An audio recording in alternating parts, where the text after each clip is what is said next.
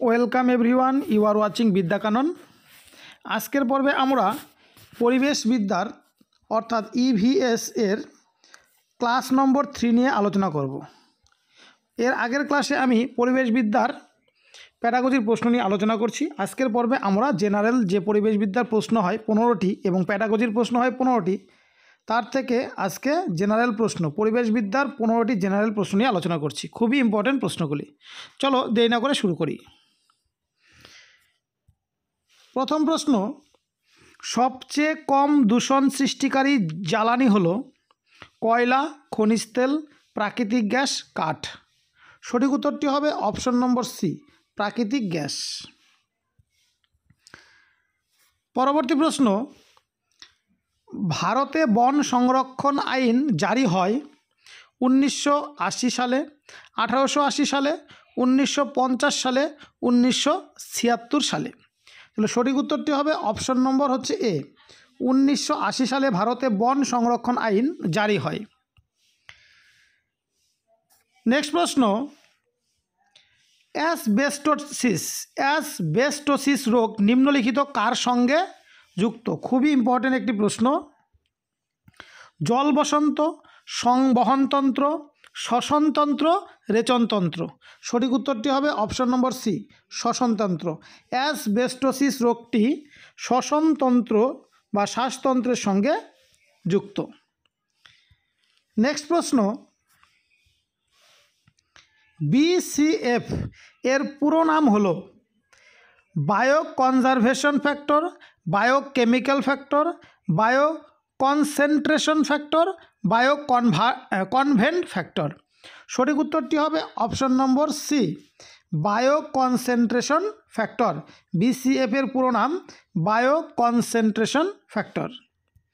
পরবর্তী প্রশ্ন, জল দূষণজনিত রোগ হলো হেপাটাইটিস, জিয়ারডিয়াসিস, আমাশয়, সবকটিই। সঠিক উত্তরটি হবে অপশন নম্বর সি, আমাশয়। জল দূষণজনিত রোগটি হলো আমাশয়। নেক্সট প্রশ্ন, জিম করবেট জাতীয় উদ্যানটি কোথায়?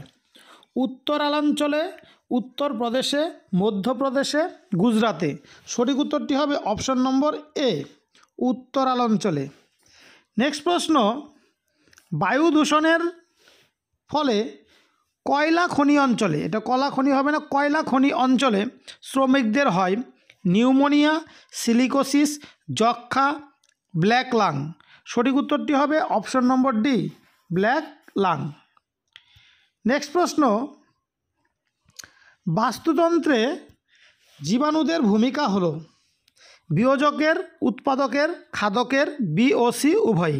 সঠিক উত্তরটি হবে অপশন নম্বর এ, বিয়োজকের।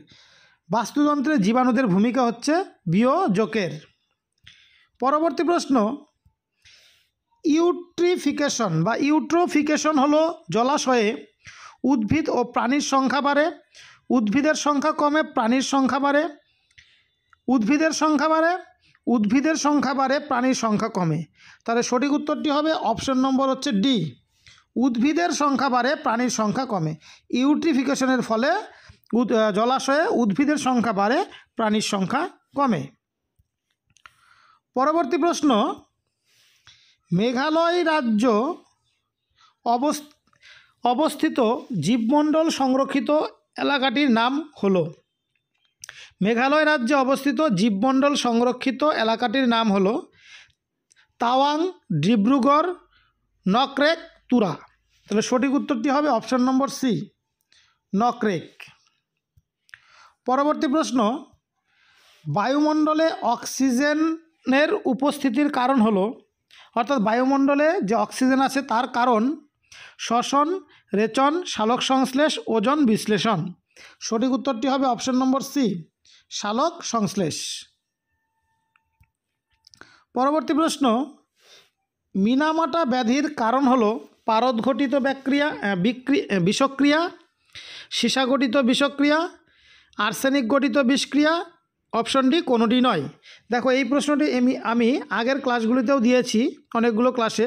তোমরা এই কোশ্চেনটির সঠিক উত্তর কমেন্ট বক্সে জানাবে, এটি হোমওয়ার্ক থাকলো। নেক্সট প্রশ্ন,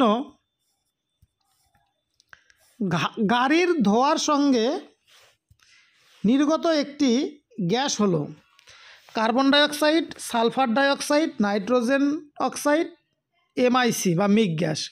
তাহলে সঠিক উত্তরটি হবে অপশন নম্বর হচ্ছে বি, সালফার ডাইঅক্সাইড। গাড়ির ধোঁয়ার সঙ্গে নির্গত একটি গ্যাস সালফার ডাই অক্সাইড।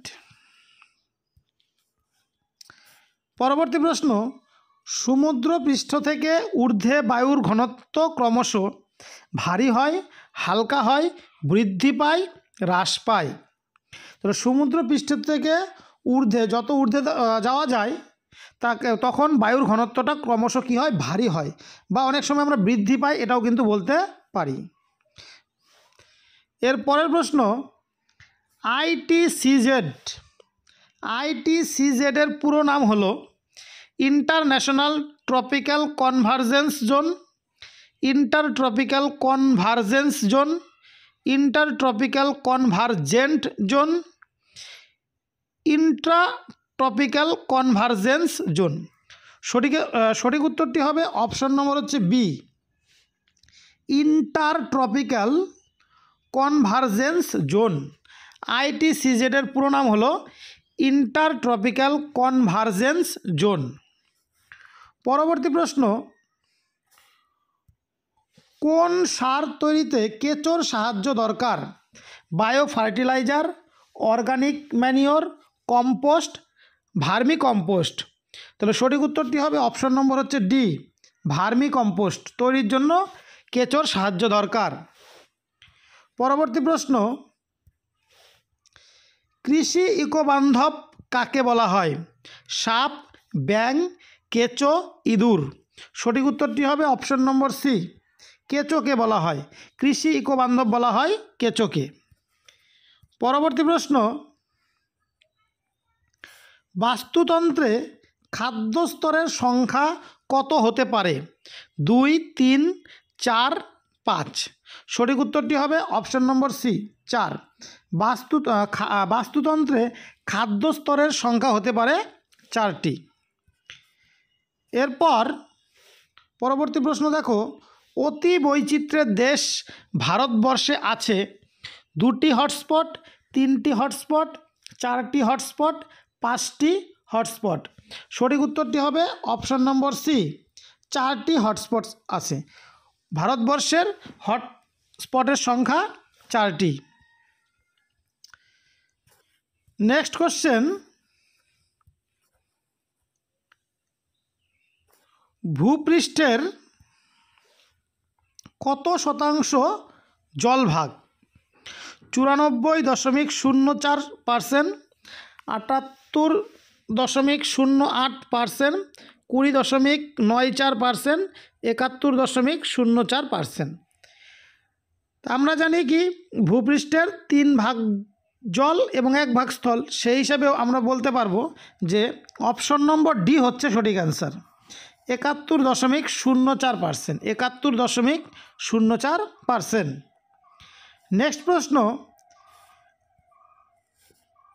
খাদ্য শৃঙ্খলের প্রথমে অবস্থান কে করে? খাদ্য শৃঙ্খলের প্রথমে অবস্থান কে করে বা করে কে? বাসস্থান, উৎপাদক, খাদক, খাদ্য পিরামিড। সঠিক উত্তরটি হবে অপশন নম্বর হচ্ছে বি, উৎপাদক। খাদ্য শৃঙ্খলের প্রথম অবস্থান করে উৎপাদক।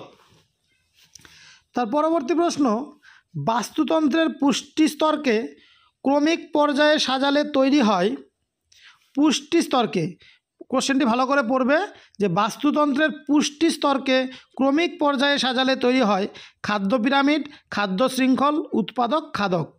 সঠিক উত্তরটি হবে অপশন নম্বর হচ্ছে এ, খাদ্য পিরামিড তৈরি হয়। নেক্সট প্রশ্ন, পরিবেশ সমস্যা হলো একমাত্রিক, দ্বিমাত্রিক, বহুমাত্রিক, কোনোটি নয়। সঠিক উত্তরটি হবে অপশন নম্বর হচ্ছে সি, অর্থাৎ পরিবেশ সমস্যা হচ্ছে বহুমাত্রিক। পরিবেশ সমস্যা হচ্ছে বহুমাত্রিক। নেক্সট প্রশ্ন, জনসংখ্যা বৃদ্ধির সঙ্গে প্রাকৃতিক সম্পদের সম্পর্ক নির্ণয় করেন ডারউইন, মেন্ডেল, ম্যালথাস, ভাইসম্যান। সঠিক উত্তরটি হবে অপশন নম্বর সি, ম্যালথাস। জনসংখ্যা বৃদ্ধির সঙ্গে প্রাকৃতিক সম্পদের সম্পর্ক নির্ণয় করেন ম্যালথাস। পরবর্তী প্রশ্ন, প্রকৃতির আঁচল হলো পর্বত, সমুদ্র, অরণ্য, সমভূমি। তাহলে প্রকৃতির আঁচল বলতে আমরা কাকে বুঝি? অরণ্যকে, অর্থাৎ অপশন সি হচ্ছে সঠিক উত্তর। নেক্সট প্রশ্ন, এল নিনো শব্দটি কোন ভাষা থেকে এসেছে? রাশিয়া, তামিল, স্প্যানিশ, জাপানি। সঠিক উত্তরটি হবে অপশন নম্বর সি, স্প্যানিশ। এল নিনো শব্দটি এসেছে স্প্যানিশ শব্দ বা স্প্যানিশ ভাষা থেকে। এরপর অর্থাৎ আজকের পর্বের শেষ প্রশ্নটি দেখো, মার্সেল্লি স্কেল কি মাপার যন্ত্র? নদীর স্রোত, সমুদ্র স্রোত, ভূমিকম্পের ক্ষয়ক্ষতি, ঝড়ের তীব্রতা। তাহলে এই শেষ প্রশ্নটিও আমি তোমাদের জন্য হোমওয়ার্ক রাখছি। তোমরা অবশ্যই যে দুটি হোমওয়ার্ক তোমাদের দেওয়া হলো এই দুটি প্রশ্নের উত্তর কমেন্ট করে কমেন্ট বক্সে জানাবে। আমরা পরবর্তী ক্লাসে হোমওয়ার্কের যে প্রশ্নগুলো দেওয়া থাকবে সেগুলির উত্তর অবশ্যই জানাবো। তোমরা যারা এই চ্যানেলটিকে নতুন দেখছো, অর্থাৎ চ্যানেলটিতে নতুন, তাদেরকে বলবো অবশ্যই চ্যানেলটি সাবস্ক্রাইব করো এবং যদি ক্লাসগুলি ভালো লাগে অবশ্যই লাইক এবং কমেন্ট করবে। দেখা হবে পরের পর্বে। Thank you for watching.